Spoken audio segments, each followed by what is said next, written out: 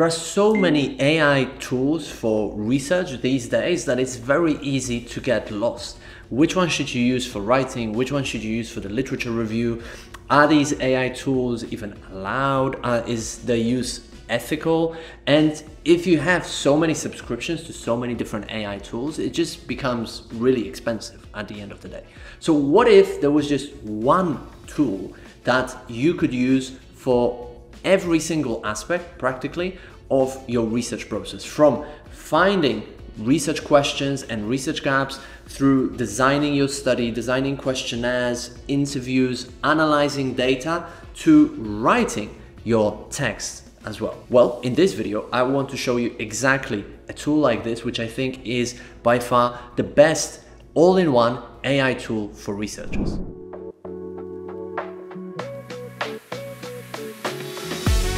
Now, if you're new here, my name is Marek Kiczkowiak and I run Academic English Now, where we help PhD students and researchers write and publish papers in top Scopus-Indexed journals.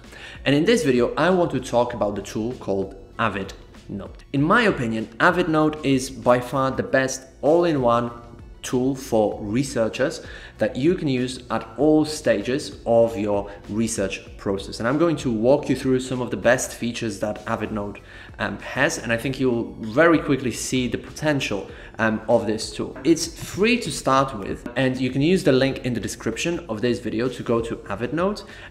If you're going to use it on a regular basis, you will need the paid plan, but I think what I would recommend to you is that you just start with the free plan to see if this tool is something that you're actually going to use on a regular basis. If you go for the paid plan, it's really cheap. I think it's about $19 a month, and you can get a further discount with the coupon code that's in the description to this video. But with that said, let's go through some of the really cool features that AvidNote has. So the first place that I'd recommend you go to is AI snippets. And you can see here all the things that it allows you to do. I mean, there's so much that it just boggles the mind. And a lot of it is actually really, really good. So for example, at the beginning of the research process, what you need to do is find research aims, right? So it has a feature here, find ideas for new studies. So you could just go here and paste in your list of publications, and AI will return suggestions for future research, which I think is pretty neat. You can also do a similar thing more manually, where you upload papers to your library, and then you read them. Okay, and I would start by reading a systematic review, and then you start finding gaps there as well. And I'll talk about reading papers in just a second, but I wanted to first show you the AI snippets. So you can find new topics, but you can also identify research gaps. Okay, so you could just click here and then describe the research, or paste in a text, and then AI will return potential research gaps for you in here. And then once you've found a potential topic, well, you'll need to explore the literature. Okay, so that starts with having good keywords, so you can start searching the literature. And again, AvidNote can generate those keywords for you, provided that you explain what your research is about. Once you've done that, and you're starting to find text, so you will have to use other academic search engines to actually find those texts. AvidNote does not have a search engine built in where you could actually use those keywords and find the text within AvidNote. However, once you've found your text, you can just go to your library and upload all the PDFs here. And this is much better, using those PDFs, than trying to use some other AI tools that might just, for example, scan the abstract of a text or the publicly visible information, because a lot of papers will be locked behind a paywall. So many of those AI tools that claim to give you, summaries of research, they're not actually reading the whole paper, they're just reading the abstract, for example.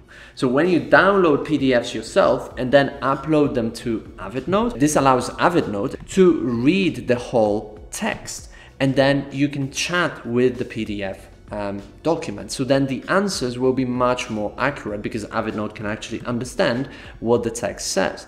And in here, you're going to have, generic document questions that you can ask. For example, what was the research question that this paper had? what was the theoretical background, the methodology of that paper. Okay, so those sort of basic questions that you'd probably be asking about any paper, right? Limitations, implications, future research, and so on. Really cool feature, I think, is more specific questions pertaining to that specific paper.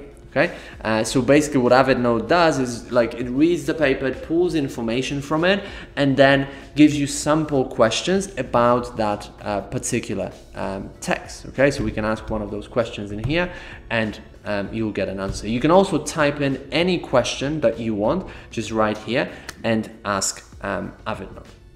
Then what you can also do is, if you go somewhere in the text, and then if you select part of the text, okay, and copy it, okay, you can also then go here, chat with document, and then you can explain this text. Okay. I think it would be so much better if, like, I could just select the text here and then click on explain, but that's not possible, so I have to actually paste it in here. But I think this is, this is really cool as well, because oftentimes when you're reading text, you will find, passages that are just difficult to understand, and then this allows you to, just get a simple explanation. And you could do more, like you could get a rewrite of this text, right? What is the opposite view? You could even translate it if you wanted. So, if you find it easier to understand academic literature in your first language, well, you could just get AvidNote to translate it. So that's how you can use AvidNote as well to read the literature. And then, once you've read the literature, you've got the gap, you've got the study, well, you need to design the study as well. So in the AI snippet, you could go to method, okay? And then you could get suggestions for research method. Okay, so you would go here, and then you need to describe your study in a lot of detail. So I would give the research gap that you've got, the aim of the study, any theories that you're planning to use, any other ideas that you already have about the study. The more detail you give here, the better suggestions you're going to get from AvidNote. But I think that's an awesome feature as well. Most AI tools don't have it. And when we're talking about the methodology, I should probably also mention that this tool has been designed by academics. So I spoke to the co-founder of AvidNote, and he's been in academia. So he actually understands the problems and the struggles that PhD students and researchers go through. So that's why you have so many really cool features here, right? You can suggest a hypothesis as well, or a theoretical framework, which I think is awesome for designing the methodology, right? Now, when you've kind of designed the methodology that you're going to use, maybe let's say you're going to use interviews. So AvidNote can suggest interview questions. It can also suggest survey questions for you. So rather than spend weeks trying to think what the best survey questions would be for your study, you can just get that instantly with AvidNote. And of course, like with all of these suggestions, you have to use your own brain and your research knowledge to see if they're accurate. So don't just take this as the ultimate truth and then use it. You are a researcher or a PhD student, so sift through this using your research knowledge. But it gives you a huge head start. It saves you literally days and sometimes weeks of very, very hard work. And then once you've got the data, what you can do with AvidNote is you can analyze the data. Okay, so for example, if you go here and paste your data as a text, AvidNote will analyze that data for you. Similarly, if you have a qualitative study and if you've got interviews, you can analyze the interview here. You can code the interviews using grounded theory, or you can define yourself how you want to analyze the data. You can do narrative analysis as well, and analyze data with a framework. So lots of cool data analysis stuff in here. And then, once you've got your data, you've analyzed it, you can also use AvidNote as a sort of all-in writing tool, and it allows you to write any part of the paper in here. And you can also get a structure of the paper, like an outline to start with, okay?